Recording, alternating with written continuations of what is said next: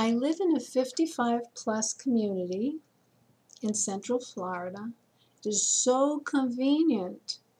Today, I went to the mechanic and they they said it was going to take 2 hours. So the boss drove me back to my house and he'll pick me up later. Plus, there's so many stores, there's so many banks, there's people my own age, there's a pool, there's nature, it's quiet, it's peaceful, there's birds and bunnies and frogs, and it's just very pleasant. But people don't treat me well. Um, they don't treat African Americans well either. And anyone who's different, and of course I'm different. I've been harassed at the pool because I wear a modest 1930s style bathing suit.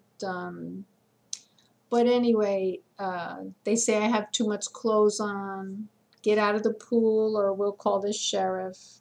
You just came here to wash your laundry. You put all your clothes on and jumped in the pool so you could so you could clean your clothes at the same time. Anyway, I should look at it as being funny. Um, so what do you do? What do you do when there's such attitudes in a place, but it's just so convenient and so comfortable and so economical? Now in South Florida, it's wow, it's very cosmopolitan. I didn't have this trouble there. Over there, I was something special. You know, you walk down 8th Street and somebody yells out, "Ay, mamita, mamita." You know, it's a compliment. But it's even more crowded down there now, even more expensive. You need like 350,000 just to buy a very basic house. And then there's insurance for the flooding, and there's spraying for the mosquitoes, and there's traffic problems. You can't go out in the morning because they're going to work. You can't go out at noontime because they're going to lunch. You can't go out in the afternoon because they're coming back from work. So what does a person do? An old classmate of mine had a mother who was in a adult congregate living facility, ACLF, and she was very alert and in pretty good health.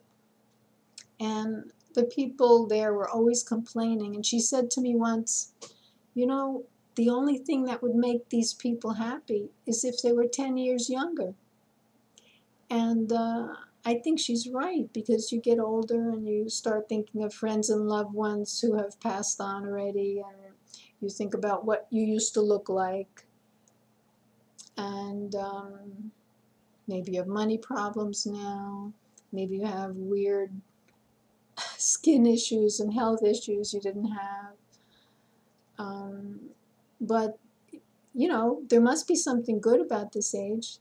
I'm on Quora a lot, asking questions and also answering questions.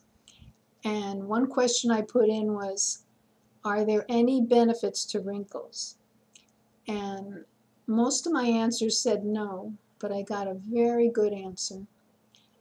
And this guy said, wrinkles are good because can you imagine if my face still looked great and young and the rest of my body looks like what it looks like now? It would just be yucky.